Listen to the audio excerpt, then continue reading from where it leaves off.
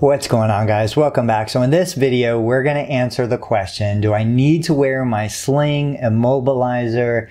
If so, how long do I need to wear it and when can I take it off during the day? I'm going to go ahead and read from the established protocol that we have up here on the screen, and then I'm going to give you my feedback on alternative opinions on what I've seen regarding this. So basically the established opinion, you will be instructed by your surgeon to wear your sling for 4 to 6 weeks. That's almost universal. If you had a rotator cuff repair, you're going to be told to wear the sling 4 to 6 weeks.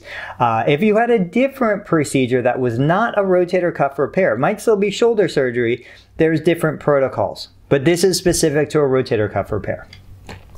And what really makes the difference is it depends on the size of your tear, thus the extent of the rotator cuff repair.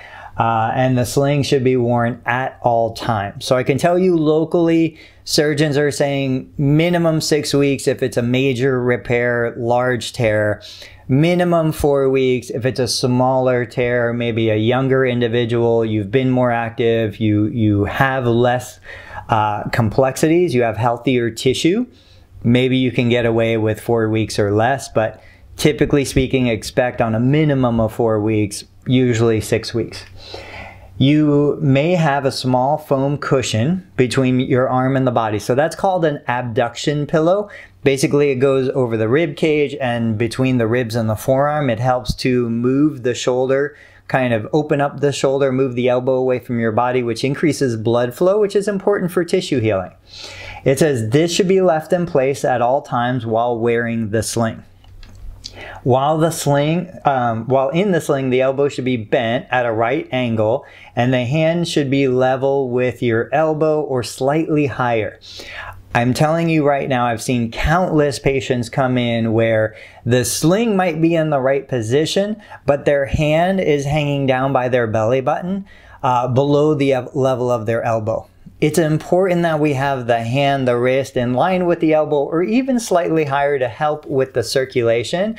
I've seen situations where patients come in with just massive swelling in the hand, the wrist, the lower forearm, and that's because the hand has been down in that dependent position below the elbow.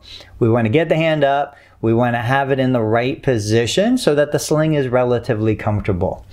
You may remove the sling for exercise as prescribed by the surgeon or therapist, icing, changing the dressing, or taking a shower.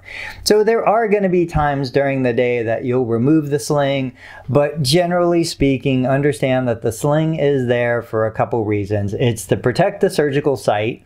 The muscles above and below the surgical site might be otherwise healthy and normal, but we want to protect the surgical site itself. The other reason the sling is in place is because it's a reminder to you that you're not allowed to actively use that arm. You're not allowed to reach the arm away from the body to carry stuff, pick stuff up, do things with it. So having that sling on gives you that mental reminder, say, hey, this is out of commission for the next 4 to 6 weeks. The sling should be comfortable. It should be fitted properly. I can tell you right now, almost 92% of the patients that come into my clinic require the sling be adjusted, even not just after surgery, but the sling will need to be adjusted as you get into 2 weeks, 4 weeks, 6 weeks of rehab, because your body is going to change, your positioning is going to change, there's going to be more laxity in the system. So we want to just kind of continue to adapt the sling to your changing body. So your therapist will play an integral role in making sure the sling is always fitted properly. There are some extra straps you're going to have when you receive the sling. Some of them are to take the pressure off of the neck on the non-surgical side. There's a couple things that therapists know that they can use to adapt to make you more comfortable, but definitely just have it in your mind. You're going to be wearing this device for 6 weeks. If you get out a little sooner, awesome. Good for you. Otherwise, 6 weeks is pretty much the standard. Guys, I'll catch you on the next video.